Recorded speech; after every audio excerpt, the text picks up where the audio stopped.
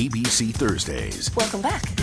Grey's Anatomy is all new. Why didn't you tell me you were pregnant? The drama going down Bungee jumping from the bridge, his cord snapped. We need all hands on deck. is unbelievable.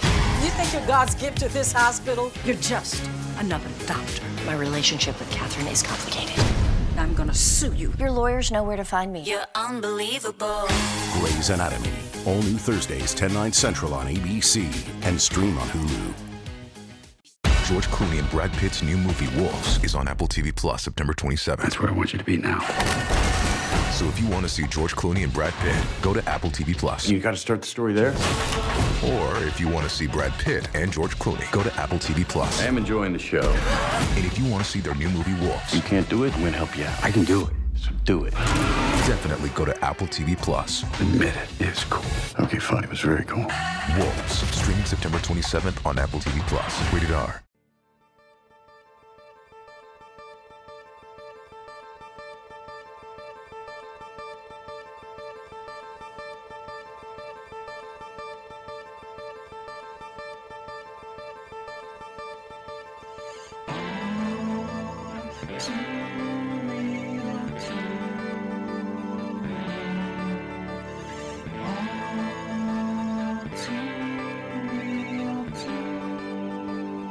Okay, everybody, welcome to the latest episode of All Too Real 2. My name is Michael E. Cullen II, and with me, as always, is... Sesame South African Marionette Encarta, or Sam for short. Can I just call you Sam? You can call me Sesame Sam Encarta. Sesame Sam. Sesame Sam Encarta. Sesame Sam, Sesame Sam, Sesame Sam Encarta. You could turn that into like a theme song to a show or whatever. Yeah, we'll have a spin-off show. show. It's just going to be called Sesame Sam Encarta. Yeah, that's it. That's all it is. The whole Just show me is trying just to figure out- you talking. Or trying to figure out how to do the podcast equipment. That's the whole episode. Yes. It's he's still sending into madness and anger as I can't figure it out. Trying to do it from a different city when I have all the equipment here. Right. It's like, God damn it. Yeah, so Wow. anyways, folks, welcome to the latest episode here. Just up front, wanted to say thanks for all the support you've given us over the years. But I hate to break it to you that I think we're going to be replaced by puppets. Specifically marionette. Yes, some weird marionettes. They may sound like us, I don't know. But, with AI going the way it is, maybe they can, just duplicate my voice and I won't have to do the podcast anymore. If they were to do that, they would probably be so accurate because of like hours upon hours of us talking. Like if AI were to you know what I mean? Like they had so much material to go. I mean, God, how many? We have close to 200 episodes uploaded at this point. Each one 45 minutes to maybe an hour a piece. It's a lot of stuff to learn off of. I mean, I remember this was like a year or two ago. Somebody had AI do like an episode of Joe Rogan's podcast because of all the hours of his voice that's out there. It was able to kind of duplicate it, but you could still tell it was kind of fake. But, it's just kind of weird. Yeah, of course. There is an element where it's talent. Who knows? Maybe it'll get better. Maybe it won't. Maybe it's kind of reached its heights, type of thing. But, who knows? Did you see that thing I posted about Donald Trump going on a shamanic journey?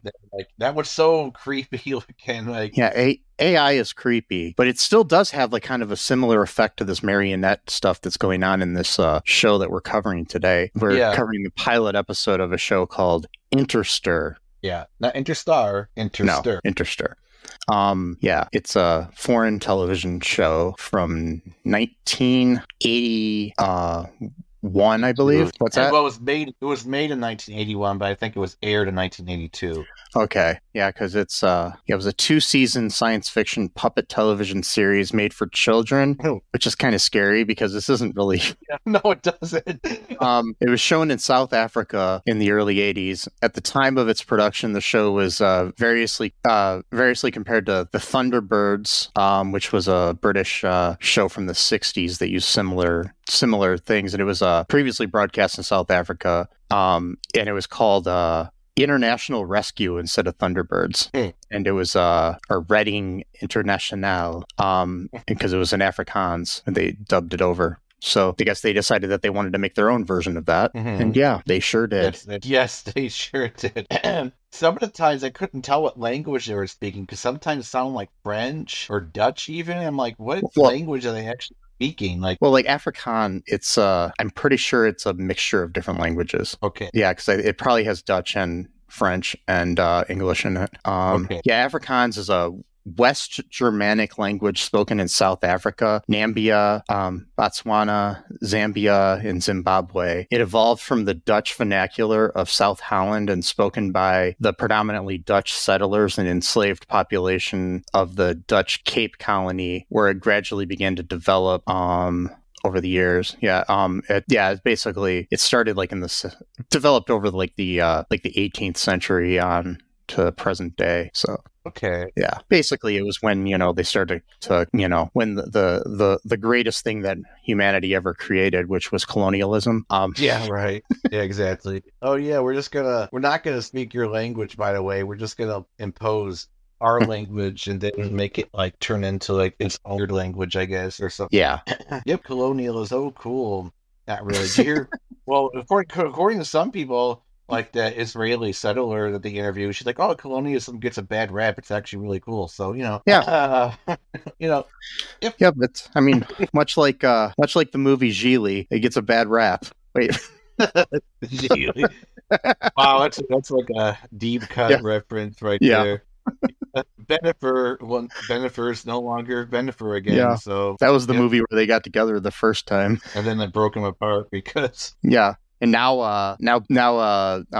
Affleck is supposedly dating Robert F. Kennedy Jr.'s daughter. Oh my God, she's like, I guess she's come saying like some stuff about her dad that's really weird lately. Like he cut the head off of a whale. Yeah. Oh my God. Yeah, I heard about that. Jesus, that guy is weird, man. Mm-hmm. And he's weird enough to be show, Yeah, but her name is Kick. That's right. Yeah. Okay. Yeah, I remember Kick now the story. Yeah. I know that this dude. Man, I could talk hours about this guy. But yeah, maybe in the future we'll do an episode about RFK Jr. But in the meantime, if you want to find out a lot about him, there's a 4-part series of Behind the Bastards about him. Oh my God. Robert Evans' show, and with Cody Johnston as the guest on there. So yeah, it's a pretty good listen. I think I'm gonna listen to that tonight while I play Wii Sports Bowl. Yeah, there's just 4 episodes of it. It came out a month or 2 ago from when we're recording, so by the time this comes out, it would be a couple months ago. So yeah. Right, yeah. But yeah, anyways, back to the show Interster. Yeah. The main plot involved an undercover planetary defense agency operating from Cape Town under the guise of an interstellar shipping company. The show mirrored real world political issues of international isolation facing apartheid South Africa, with the Earth being depicted as the galactic pariah of the Interplanetary League due to its Cold War with the planet Crown. The villain in the series was depicted by Prince Karnati, or his evil henchmen. Yeah. So the spaceships used in the show were called Impalas, after the South African Air Force aircraft. The locally assembled Italian Era Machi MB326. There was a pragmatic reason for calling the aircraft Impalas. The basis of the models were 1/4 scale plastic model kits of the AM326s. Yeah. So it was basically a show made for kids that was a veiled political show about apartheid. Wait, so was it anti-apartheid or pro-apartheid? I don't know. Because if it was anti-apartheid, that would mean that like they're going against like the government. Like, yeah, that's what I'm trying to figure out. I don't know what. I would say from the one episode we watched, I don't know if this was pro or anti-apartheid, or maybe it was just like about it, like not even really having like a position or something. I don't know. Like, yeah. Oh boy. I'm gonna go with anti because I think only like a really weird left-wing person would come up with this show. I don't think a right-winger would come up with that. Who knows? Maybe because they're the weird one. So yeah, because the second best thing that humanity ever created after colonialism was apartheid. Yes, exactly. And then marionette. Yeah, apartheid is like the for like Gigli is the colonialism of movies, whereas whereas something like Plan 9 from Outer Space is the apartheid. I don't know. Yes. Yeah, we that's a good good metaphor. Yeah. But then there's also the genocide of films is Tooth Fairy too. But anyway, so yeah. Oh boy. So anyways, what goes down in this pilot episode here for this show? Okay, well, just for like a starter. By the way, I do recommend people watch this before listening to the rest of this episode. And fair warning, it's subtitled, so there is no English dub that we could find. No, because I don't think they made one, and I think the person made this themselves. Like, so don't even know if this was like an official subtitle. I think the users did it on their own. I don't know. So, just as a quick thought, though, this was supposed to be made for children, right? Mm-hmm. I was watching this last night. I'm like, there's no way this is a kid's show. Like, it's just so weird. So, like, my niece is over here, and she's like, yeah, I saw the thing. I was going to watch it, but I wanted to wait to watch it with you because it looked like it was going on, like, halfway through and stuff. And but I wanted to watch it with you, but I also want to watch it alone, too. I'm like, okay, I guess. And then I start watching. And she's like 3 minutes in, and she's like, this is too weird for me. I gotta go. How old is your niece again? 8. Okay, yeah. So, I could see an 8-year-old wanting to check out of this pretty soon into it. It's like, what the hell is going on? Yeah. So basically, there's this like Top Gun type of pilot named Bucks or something like Buck De La Rey or something like, or Book De La Rey, I guess, or something like that. Yeah. And he's kind of like the hotshot pilot or whatever, and he's got his co-pilot is named Adam, and they they're flying back home to Earth, and one of the ships from like the enemy planet is kind of following them, like intimidate whatever, and like Buck is like, yeah, don't worry about it, they're just they're not really gonna start a war, they're just kind of intimidate us, it'll be fine. And so they see like this huge asteroid in front of them, and they're like, oh, that's so weird that we have just like a random asteroid out of nowhere, that's not suspicious whatsoever. And then they just fly past. The bad guys are like, cool, just like let them pass through and let them go home, they'll be fine. And so then they the asteroid turns out to be like its own spaceship, and so then fly into the doors take about 10 load, and that scene was just way too long. And then this puppets start walking, this I forgot his name, but he's like, I guess call him a military leader of Gorman or Prince. Yeah, I was trying to find like a list of character names, and I can't really find that anywhere. That's okay, whatever, it doesn't matter. And so like this weird looking dude who you have now as your profile pic on StreamYard. Yeah. Thing. He's like just really successful. It's basically kind of ripping off Star Wars a little bit, like this intergalactic businessman, it's got his. Yeah, I mean, it kind of has a Star Wars or Dune kind of feel. I mean, obviously Star Wars ripped off Dune, anyways, so it's kind of got that sort of feel to it, Yeah, and so like he's basically like proposes to the guy, not like as a marriage, like he's not going to marry him, but like he proposes. Oh, I was going to say, I watched something completely different than you then. Yeah, I was like, no, those are deleted scenes I found on YouTube. No. And so he's like, hey, I got a proposition for you. How about I free your print and have him go back to your planet, and you give me half ton of, what was it, chrome something or chromite or I forgot what it was. I think it was chromite. Something like that. And like he's like, your planet has a lot of it, so it's like not a big deal if you give us like half a ton or whatever. Then we'll get your guy to escape, and then you can do whatever you want, type of thing. So this guy's basically like a traitor, planet Earth, because all he cares about. So and then the guy also wants him to kill Bucks. Yeah, Bucks has to go. So the Buck stops right. Buck. Yeah. The Buck stops right Buck. So he's got his henchmen to pretend to be the International Red Cross, I guess, for some, I don't know. And then to do a medical checkup of Prince. What's his name? Karnita? I forget his name. Karnika or Kirika? Or I forgot his name. The Prince or the Crown Prince. His name is Karnati. Sorry, Karnati. So he's the Crown Prince. He's a Crown Prince of the Krakans. Yeah. And they've had him captured for a while to basically avoid like an all-out war with planets. And then so he's like, I don't care about you. I don't need a medical checkup. And the guy kind of points his finger to his mouth, like shushing him. And so like then he just like takes him out like nobody's suspicious whatsoever. And Kind of reminds me of the really slow robot in what was the movie where the kid like 8 years old, even though he got abducted by like Churn Age. What was that called? Flight of the Navigator. Yeah, so like there's a scene in there where it's like a really, really slow food robot, and he just hides inside. It just goes like takes like 10 minutes just to get out of the. And this was kind of like that. It was just like super slow. Finally, they got him into the cargo space of the ship that Buck and him like kind of got him like doom type whatever. Yeah, and he gets out. Buck's.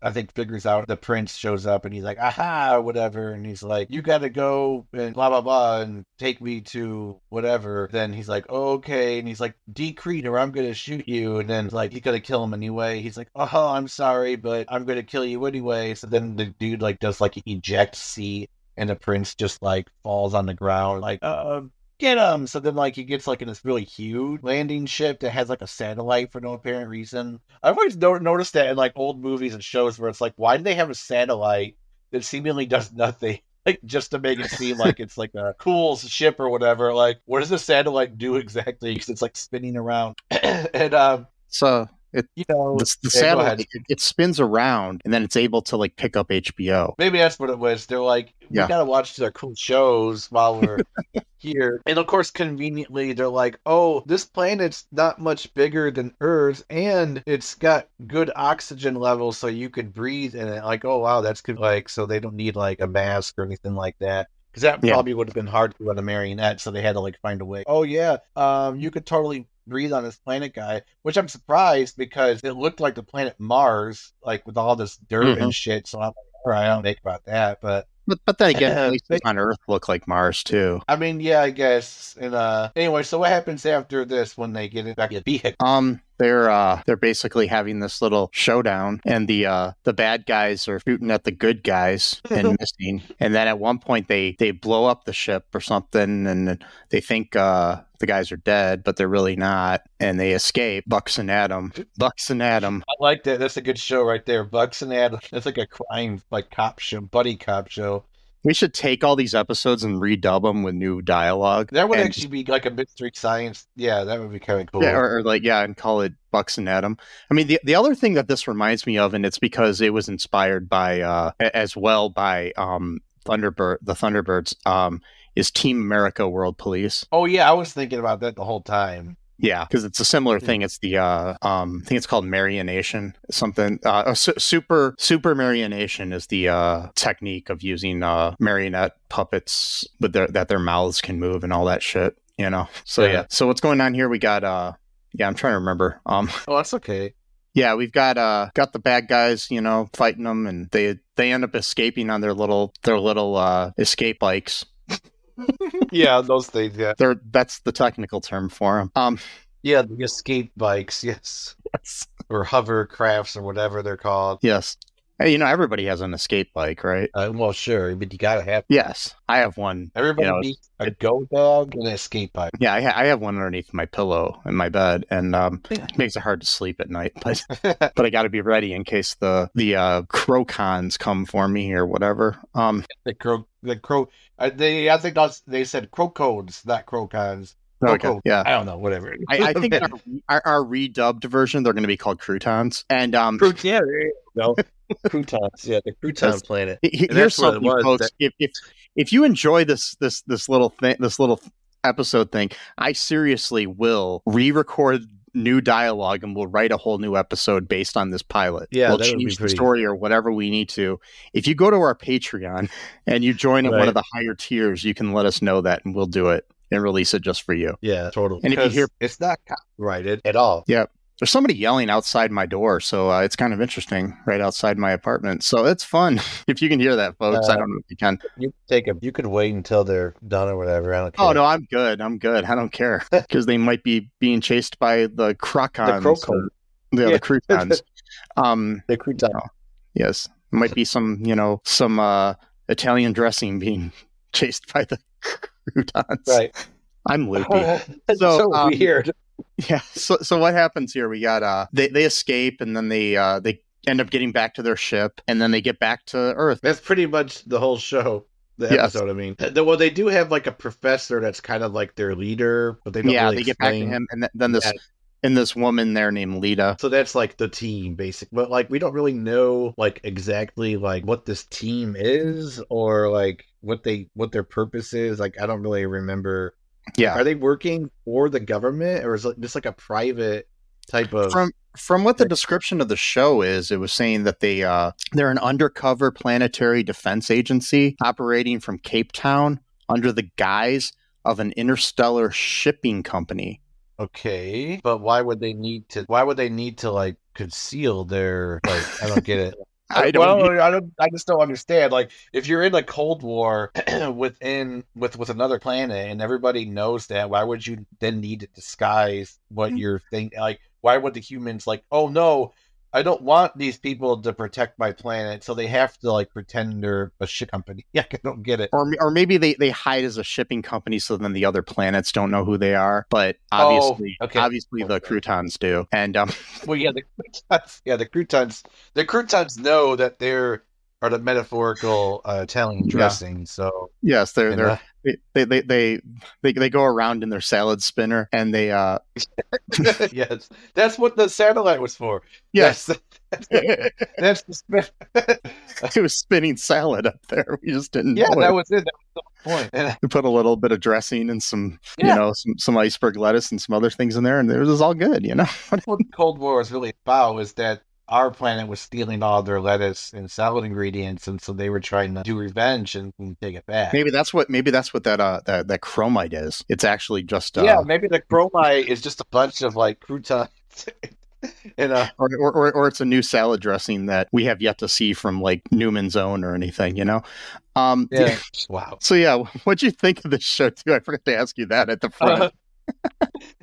I kind of liked. I mean, it was weird. I'm hoping that like, because somebody uploaded like a lot of the episodes on YouTube, but like I don't think any of them have subtitles. Like they're just the episodes. Because I started watching another one of it that looked like it had better quality, and then I realized that it wasn't subtitled. So that was what I did with AI. It said AI something, and then me too. And I'm like, oh damn it. Yeah. And so unless you speak Afrikaans, you're not gonna know what's going on. I really do want to take this and redub it. No, I mean it's a good idea because plus too, there's no copyright for this, so you can just do it. And is there none? Like, do you think? I don't know. No, this is a lost media. It's completely lost. Like they don't like some of the episodes like they don't even have anymore because like the master tapes are gone, or maybe just some random person has them. Yeah, but nobody owns the copyright to it though. That's what I was wondering. I'm pretty sure they don't because the company that made it like dissolved like a long time ago, like probably near the end of this show. And I mean the show for that we will give credit to the people. It was created by Linda Du Plessis, developed by Dirk de Wielers, written by Dr. Johan Boyks, directed by Gavin Keyser, Keyser. Yep. So just wanted to give the credit where credit is due. And it originally aired on TV1 in South Africa. So yeah. That is so weird, man. Like I was just thinking about like South African like apartheid. Yeah. And how like how it was like their 1980s was like our 1950s when it came to like stuff like that, which is like really bizarre when you think about it. It's like, oh, 1989, and they still have like segregation, like and it's just because like it's weirder because like film quality got better, and so you're seeing stuff like in real time that like it looked like you could actually see what was going on, like not like 1950s footage or whatever. Yeah, well, it's kind of like what's going on in the Middle East right now. It's like seeing it's like seeing the Holocaust in living color and. 4K.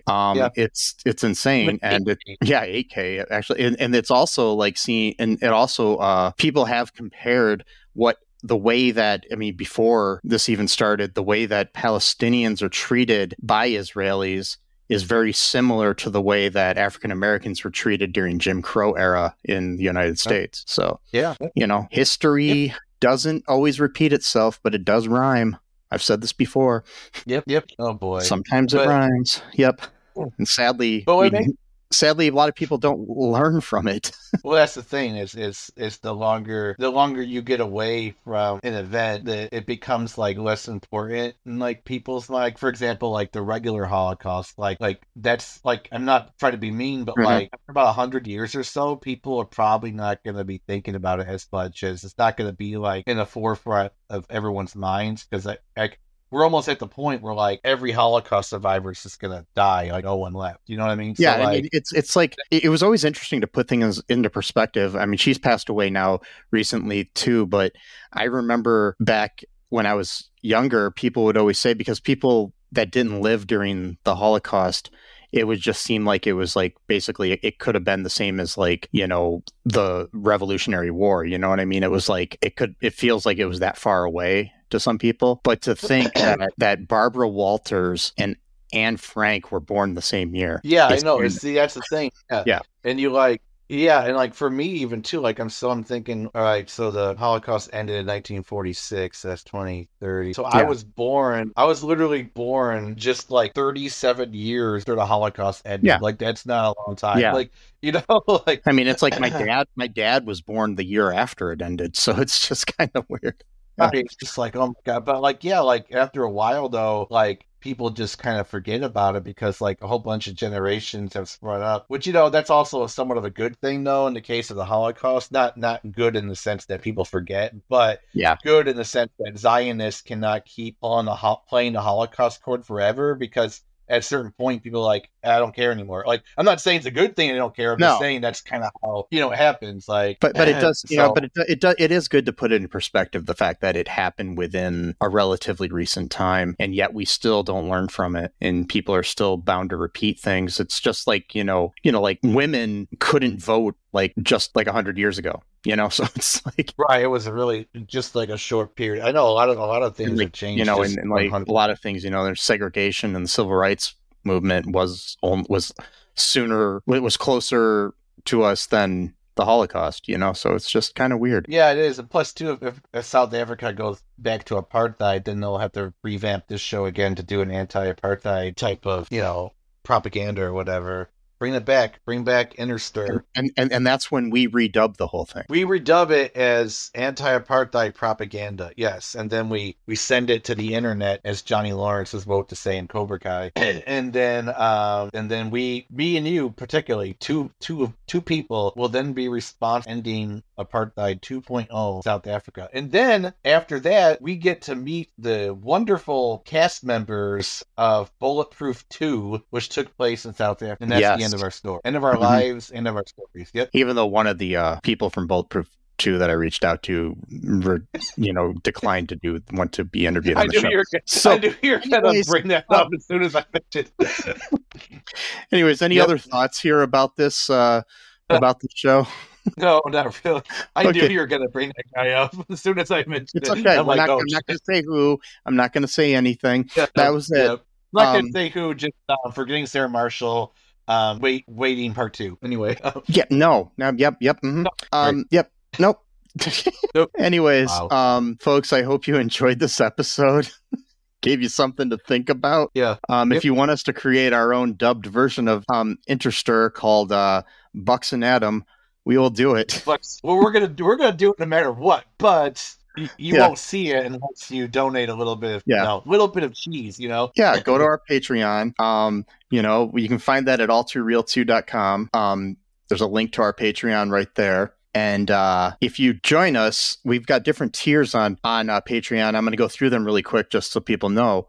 You can join our podcast family. You can get early access to every episode of our show and thanked by our hosts in a future episode. And the hosts are me and Sesame. Yeah. For $10 a month, you can pick a podcast episode topic. Also, for $25 a month, you can become a podcast producer, which you get everything below that.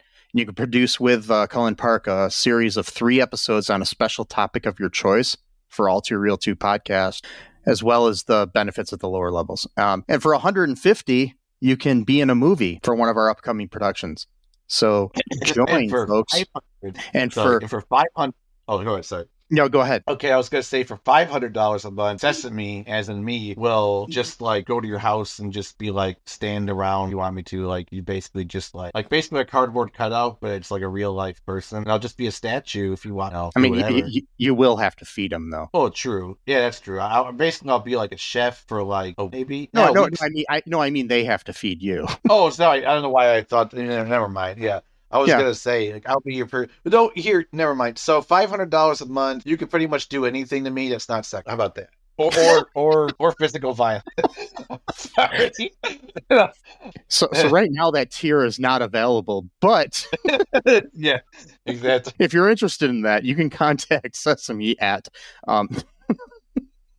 Exactly. I don't have an email for Sesame, so I'll have to make my own. You can contact me, and I may or may not get that back to Sesame, depending on what you want to do with them. Yes, that's not sexual and/or violent. So yes, I will filter it and decide if I think that you should hurt my friend or not. God. Terrible. No, just joking. Anyways, and you can get a hold of me at mike@cullenpark.com. Go to all2real2.com. You can check out our links to our like social media, links to all the episodes. Go anywhere you can and give us a review. Cool thing that that you can do right now, you can go on Spotify and you can actually comment below any episode. So if you're listening to this episode and you want to say something to us specifically about that episode, comment below it on Spotify. You can go to Apple Podcasts and give us a 5-star review as well. If you want to build a spaceship and go out into space and talk to the croutons and tell them to listen to the podcast, that would be great too. Because I want croutons to listen to me. And just, that'd be a good thing to do. Share the show on your Facebook pages and your TikToks and your Who's a What's It's and your Wiggle Wobs and all the other and the Crocons and the other the other social meds. But just remember, folks, that until next time, I love you. Croutons are delicious. Yeah. Apartheid is bad. Yeah. Free Palestine. Yeah. Trans rights are human rights. And until next time, bye-bye. Thanks for listening to All Too Real 2 podcast, a Cullen Park production. Produced and edited by Michael E. Cullen II. Music by Matthew Hawes. Subscribe and share the show. Visit us at cullenpark.com.